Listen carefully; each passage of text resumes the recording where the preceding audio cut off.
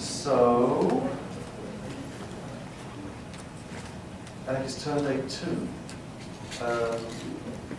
Todd May. And the introduction is going to be short for this conference, as I said yesterday. It wants to be short. Todd's got a substantial body of work. Those of you who've been in his classes will know. This is. He's just finished a book on friendship, and this is going to be part of that project. And Todd's produced a substantial body of work over the years, which I won't go into. I want to talk about just quickly a couple of things. Firstly,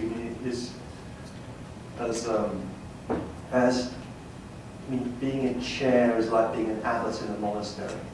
You just get responsibility without power. But one of the nice things you can get people to come here, and I'm very pleased that Todd was here this semester, and was incredibly easy to deal with, unlike some people. And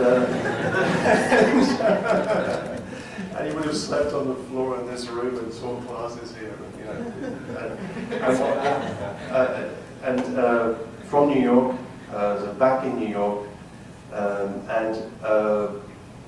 I've seen on Wednesday evenings after the Prospectus seminar in Spain, Todd turns up with the Foucault students who are enraptured, enlivened, and talking. And Todd's pedagogical technique leaves me breathless in terms of the risks that he takes, and the ability to present this material in an incredibly interesting way. And there's been enormous excitement around the course on Foucault, and I just want to thank you for being here this semester.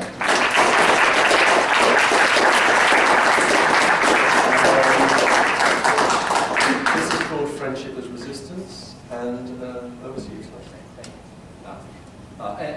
And just let me thank folks for coming to the course and making me feel really welcome here. It's been really exciting to be here, and it should not denigrate my excitement to tell you that I'm here from South Carolina. But I also would like to thank Chiara, Jacob, Simon for putting together the conference. It's been an intellectual thrill ride all yesterday, from beginning to end, and I'm sure looking at the schedule that's coming up today, it will be the same today. Just one quick preparatory remark. I usually actually like to speak for not very long, about half an hour. That leaves a lot of time for discussion. This talk is a little bit longer, it's about 45, 50 minutes. It's just because there's a big picture, right, that and I feel like I need to get all parts of it out in front of folks. So let me say that I appreciate in advance your patience with us, and I hope that the extra 15 or 20 minutes is worth it. There is in philosophy, right, a long but thin history of reflection on friendship. For some of the ancients, like Aristotle, friendship is tied to politics, but with many of the more modern writers, like Montaigne, Kant, and Emerson, friendship becomes caught in the web of the public-private distinction. Whereas politics lies on the public side, friendship is a private side. Between the two is a divide that cannot be crossed theoretically, nor presumably interpersonally. Recently, there have been several writings that seek to bring friendship back into dialogue with politics. In philosophy, perhaps one of the most well-known is Jacques Derrida's Politics of Friendship. In sociology, the question of individual isolation and connection in its relationship with public space has been pressing, particularly since the 1995 publication of Robert Putnam's Bowling Alone.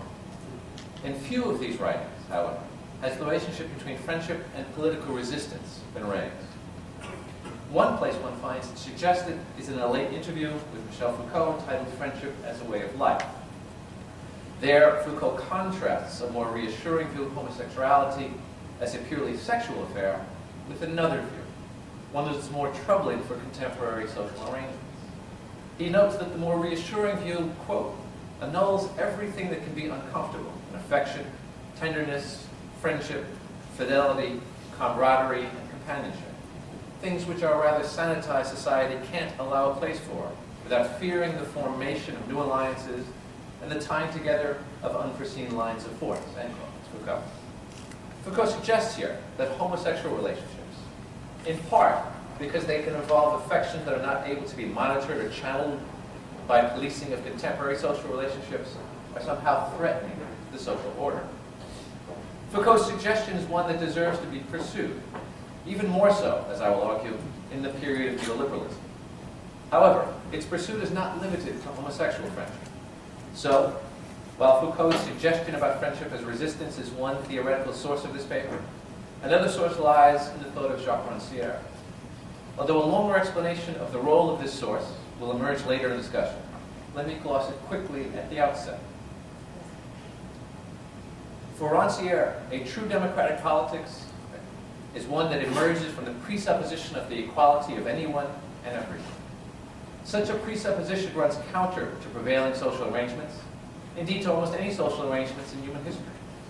Rancière does not detail the internal character or texture of such democratic movements, except to note that they are based on a certain trust.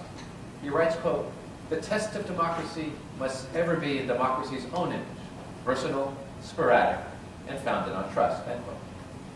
The final motivation for the paper comes from my classes in philosophy, and specifically, my classes in Marxist and Anarchist theory. Often, my students find the arguments of these philosophers at least interesting and sometimes compelling. But they offer a common complaint. Anarchism and Marxism, they say, are unrealistic. People would never cooperate in the ways these views require. Marxism and anarchism are, in the end, naive. In response, I have often resorted to the example of friendship. I tell them that we think of ourselves and our friends as more or less equals. We would never seriously consider exploiting our friends. And we don't generally see our friendships, at least the best among them, as subject to the economy of credit and debt. Moreover, these friendships are among the most meaningful aspects of our lives. Why, then, I ask them, is it thought that we cannot take some of the elements of our most significant relationships and extend them into the political and economic arena? These three sources converge on the idea that friendship, at least some types of friendship, might have a political impact. It is that idea I want to develop here. Before embarking on it, though, let me say a little bit about what I don't want to do. I don't want to claim that all friendships are politically resistant.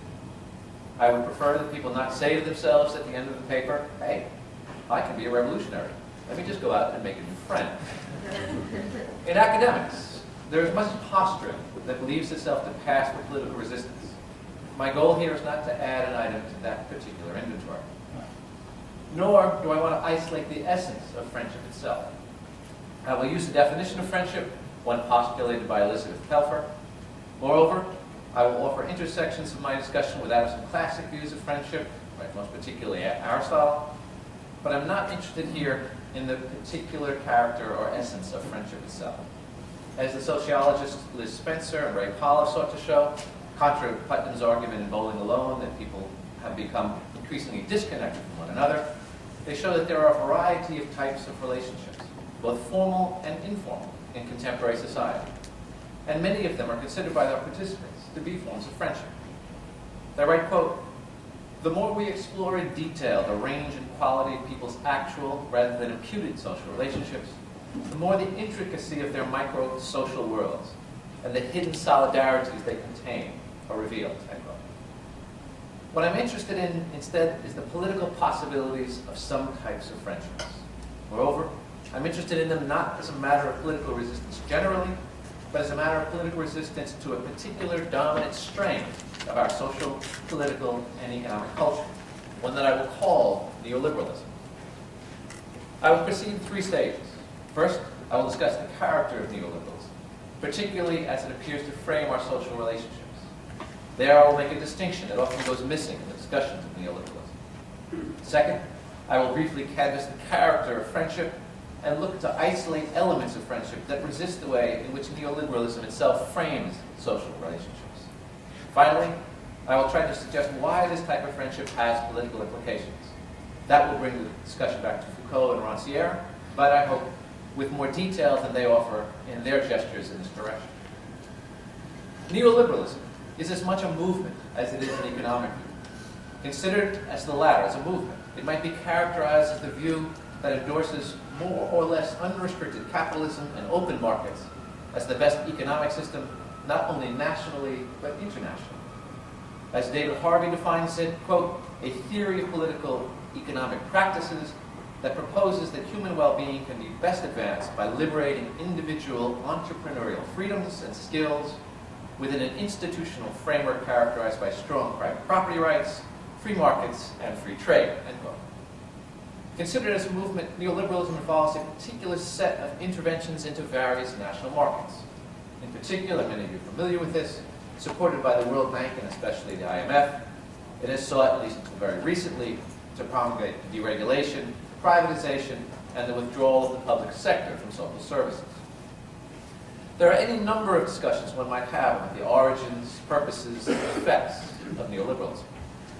I would like here to concentrate on a particular aspect of its operation, the kinds of individuals or subjects neoliberalism seeks to create.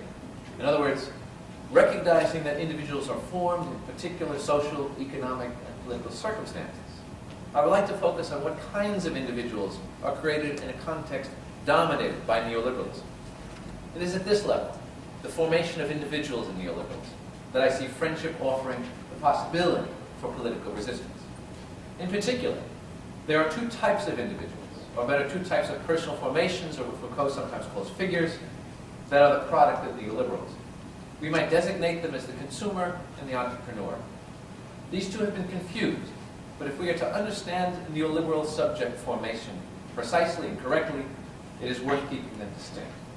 The first, the consumer, has been discussed in depth by many thinkers.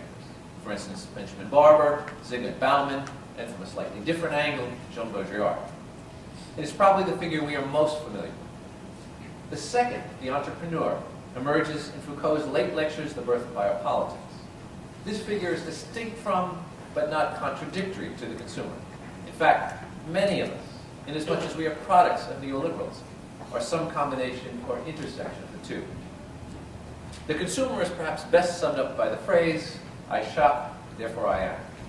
It is the person who defines himself or herself by what they own, or more often by the activity of purchasing. As Baudrillard has emphasized in his critique of Marx and Marxism, many of us no longer define ourselves as producers. We do not ground our identity in what we create, but rather in what we own or in our buying. We identify ourselves as consumers. This identification was recognized at the turn of the 20th century by Thorstein Veblen, but has become much more central to our culture over the past several decades. This idea has been summed up by Bauman.